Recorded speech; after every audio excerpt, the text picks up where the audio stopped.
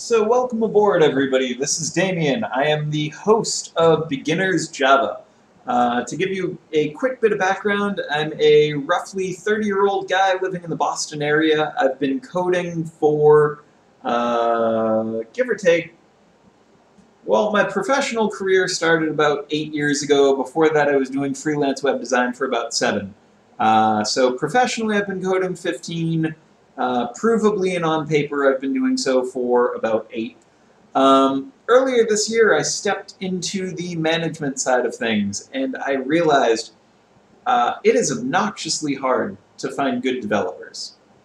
And so I've set off on this task of revamping what was the old Beginners C++ and Beginners Java channel and turning it into something that doesn't suck quite as much. A lot's changed in my understanding of code over the last 7 years since I was making those videos, and a lot has changed in the way that code is created in the last 7 or 8 years. Some of the basics are going to be largely the same. The logic to solve the problems will be largely the same, but what's different is the tools we use, where we put the code, how we collaborate with teams, and how we get prepared to enter the workforce.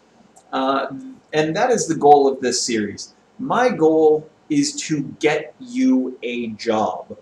I do not want to have you be a fun hobbyist coder.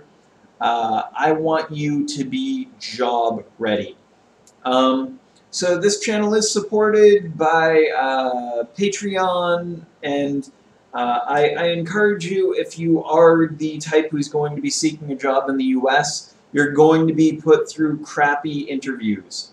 It's just part of the way things work in the United States. In the Patreon, I'm going to be going over a lot of interview strategies, things you can do to present yourself well in the interview. And aside from that, I'm going to be going over a lot of interview questions. I'm going to be going over interview questions that I use. I'm going to be going over interview questions I've been asked, and I've interviewed at dozens of places. I've also collaborated on a book with a friend of mine that he's writing about the developer interview process. So I hope that this is going to be beneficial for everyone. Stick around, and by the time we're done, hopefully you'll be ready to get a job in Java development.